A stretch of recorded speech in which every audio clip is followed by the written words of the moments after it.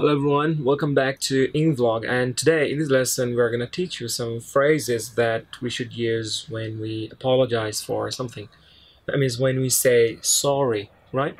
So you could say that it's a lesson about other ways of saying sorry. So let's jump into the lesson.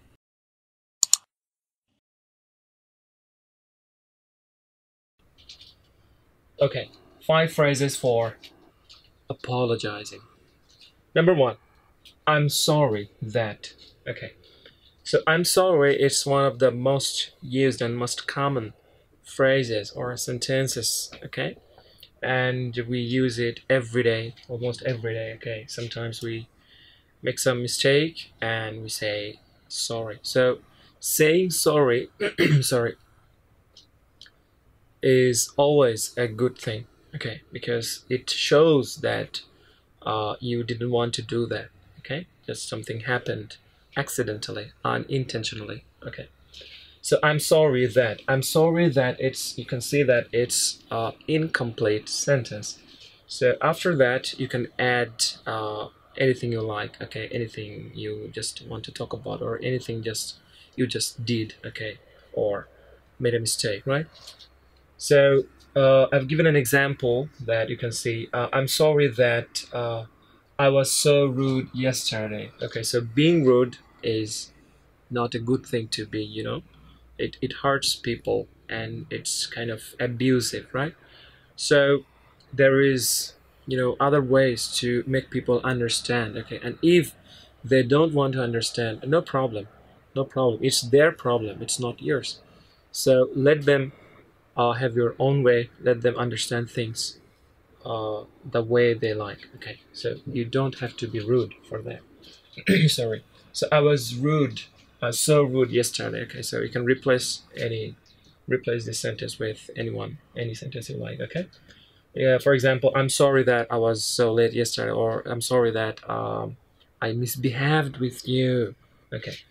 And of course, it's all about your apology. Okay, so try to put, not try, must try to put some apologetic tone, okay, in your voice. Okay, you can't say I'm sorry. I mean, no one says so.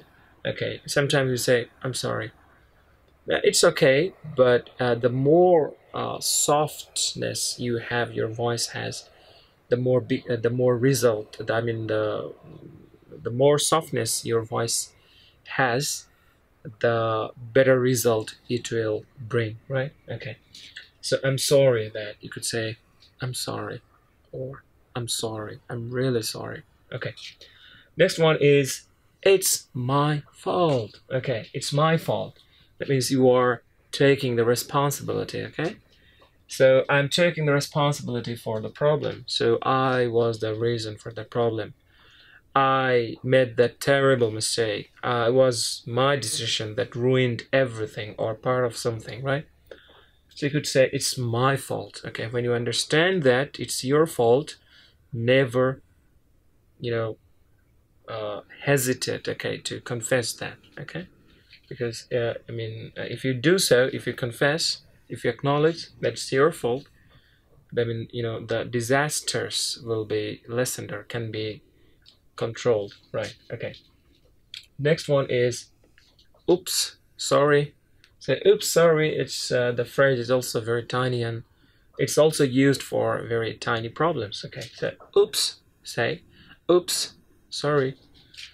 For very small problems, as I said that. So is there, if there is a problem very small, you could say oops, sorry, oops, sorry, oops. Okay.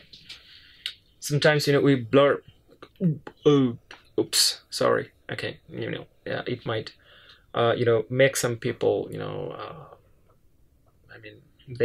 other people might not feel very comfortable with that. Okay.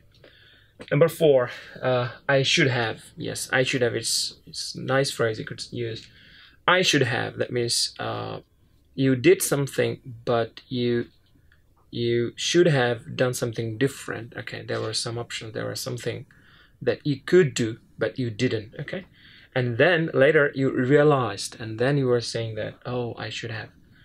Example, I should have called you and told you I would be late. Okay, so maybe you were late for yesterday's meeting and you knew that, but somehow you didn't, call your boss or colleague that you would be late. Okay, and then you realize that, oh my God, I had time, I had phone, I had number, but I didn't call, right? So you say, I should have called you that I would be and told you I would be late. Okay, and the last one is, sorry, I apologize for. I apologize. I apologize for. So apologize for what? Okay, that delay, for example, it's a delay. Okay, it's really formal. So remember that. It's formal. Okay, so when you are in formal environment, okay, surrounded by people who are of higher classes or the people you respect, and if there is something that you should be apology for, then you should apologize for, then you could use the term I apologize for. Okay, so apologize for the delay. Okay, it's formal term. I was late, so I apologize for the delay. Okay, so it's all about phrases for apologizing. Okay, so we know we are human, we make mistakes, and making mistake isn't problem, but problem is not wanting to solve that. Okay, the notion or the attitude towards the problem can be a problem. Okay, great problem. So this is how you can express yourself when you unintentionally make, or sometimes intentionally make some mistakes or make some trouble. Okay, you can use any of them. Well, I think you understood the lesson very well and you're going to use them in your speaking and writing. There are more lessons on the way only for you. Hope to see you. Bye bye.